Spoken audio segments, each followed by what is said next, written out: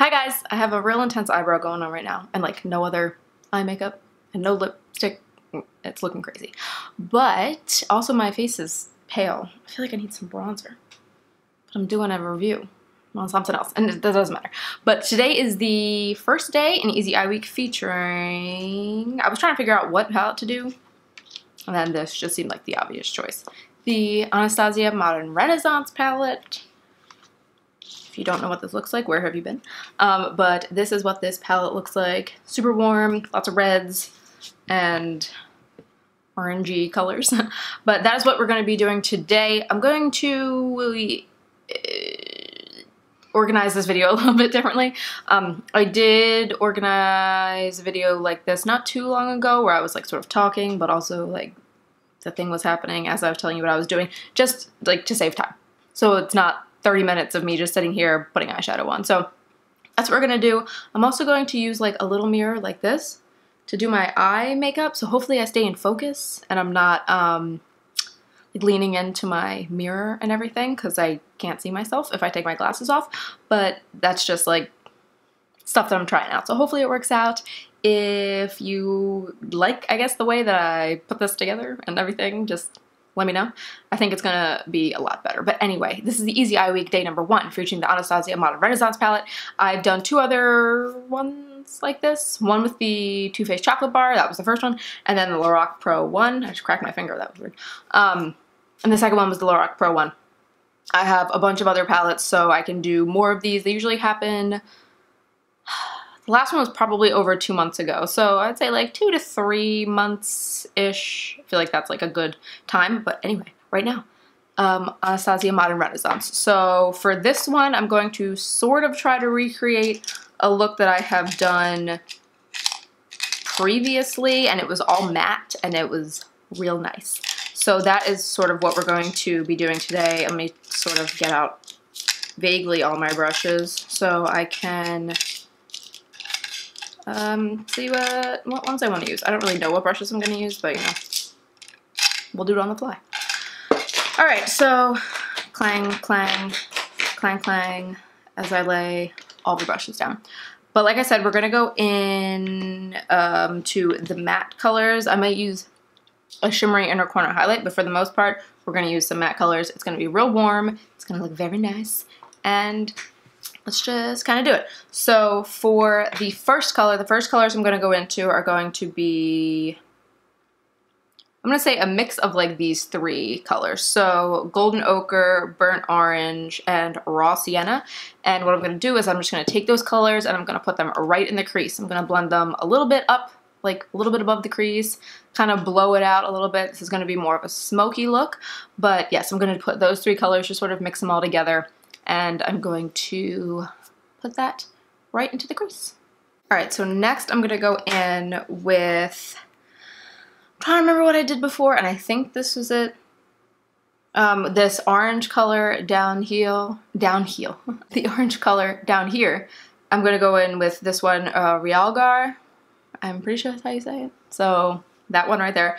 And I'm going to put that in my crease, like directly in the crease. I'm not going to blend it up too high. I'm going to pull it up just a tad, but I'm not going to blend it up too high. I'm really going to sort of concentrate that in the crease and sort of blend it together with the colors that are already there, the colors that I put down first. Then I'm going to go back into the shade. Oh, these shadows are powdery, if you didn't know. They do kick up a lot of powder, but I don't really mind that. I'm going to go back in with the shade of Golden Ochre, so the lightest of the first 3 shades that I used, and I'm just going to lightly blend over the border of the orange that we just put down. If your eyeshadow starts to come down a little too far, like on the outsides here, like for me personally, if I look at the mirror, if I look at my face, it's coming down a little too far on the sides. It's totally fine. I'm going to clean it up later, so don't worry about it. You can always clean it up a little bit. Or you could totally do your eye makeup first. I really just don't like doing that. I don't know why. I just don't like it. Unless it's getting like, unless I know it's going to mess up my face makeup, then I'll do it first. But in all honesty, I do my face makeup first all the time. Also, I forgot to put my hair back, so I'm going to do that. Ugh, I'm going to do that right now because it's getting in the way a little bit. And it's wet. Maybe I'll wait to take the thumbnail until after my hair dries. but it's a couple hours and I don't really have that kind of time. Yes, so next, I'm pretty sure this is what I did. I went in with the shade Red Ochre right here, so like the darkest, not the darkest shade, but like the dark red on the bottom row. And I'm going to put this directly into the crease. I'm not really going to blend it up too much, and if anything, I'm going to blend it a little bit down onto my eyelid. So that is what I'm going to do here. I'm going to use the same brush that I used for the orange that we just put, and I'm going to use the same brush, and yes, I'm going to go into Red Ochre and just put that right into the crease. Then I'm going to go back into that orange shade, and I'm going to just sort of blend that into the red that I just put down. Then again, we're going to take those first three shades we originally put on our eyes, so Golden Ochre, Raw Sienna, and Burnt Orange, and I'm just going to kind of go into all three of those and run over the border again. This is really all about blending because the colors are really pigmented, like it's a lot of colors going to get laid down and using a lot of different colors. So it's really going to be all about the blending to make it just look seamless and cohesive. Well, as seamless and cohesive as you can kind of make it look. Now we're going to deepen up that outer V just a little bit. I also remembered, like, as I was doing this, that I forgot to lay down like usually I go over like my eyelid and up to my brow bone with like this first shade, Tempera. I would have used that, but I totally forgot. Not that it really matters, but just if you were curious, that is what I would have done if I would have remembered, but I didn't. Now we're going to, what are we going to do? I think we're going to go in with, let's go in with Venetian Red, so that color right down here. And I'm going to put that on the outer V of my eye, outer V, outer third-ish, well, outer V, outer third-ish.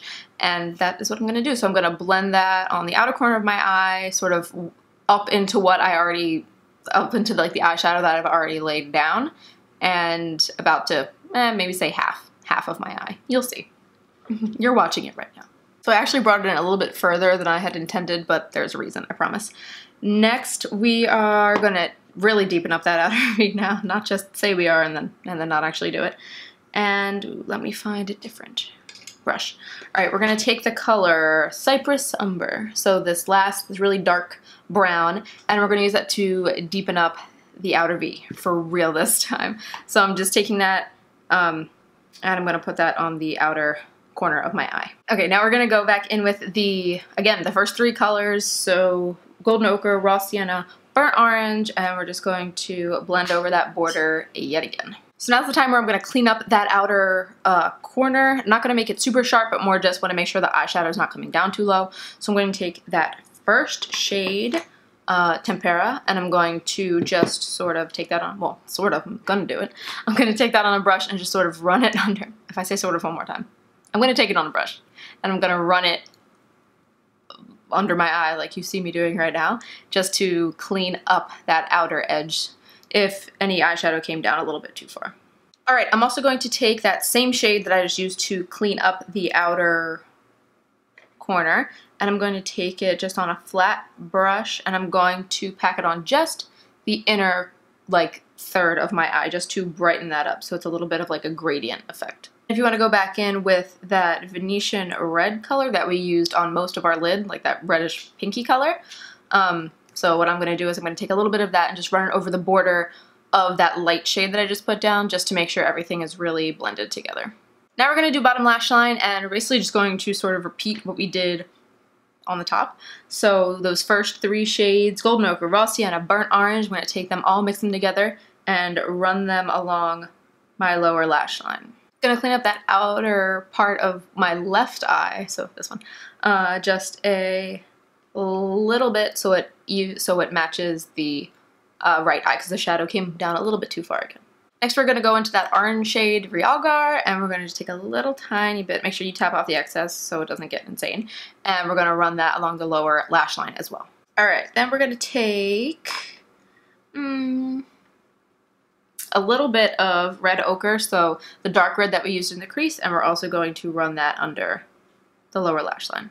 And last, at least for the bottom lash line, we're going to go in with that Cypress Umber shade, the dark brown that we used on the outer V, and we're going to take it on a pencil brush, and just a little bit, and we're going to run that along the very outer edge of the lower lash line.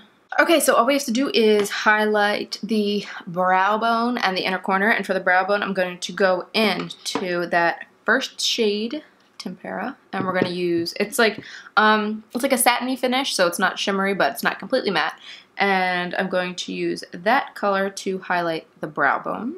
And then the only shimmery colors I'm going to use for this look are the two shimmery colors in here, Vermeer and Primavera, and I'm going to mix them together, and I'm going to use those colors to highlight my inner corner. Since everything else is matte, I really just want to have a little bit of a shimmery inner corner.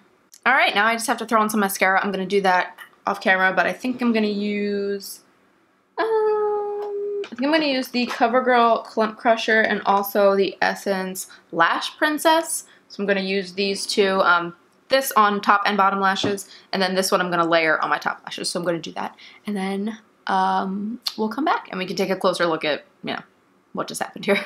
Alright, once again, I forgot to hit the record button. I'm the worst.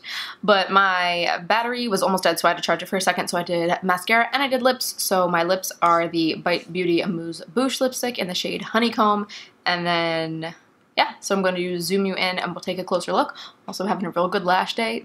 Those like two mascaras were a good combination. Okay, so here are the eyes up close, now that we're up close and personal. So that is what it looks like. It's as blended together as I think I kind of could have made it. I mean, I think it looks good. And with these shadows, the blending, and this particular look, like the blending is kind of key, but that's what it looks like up close.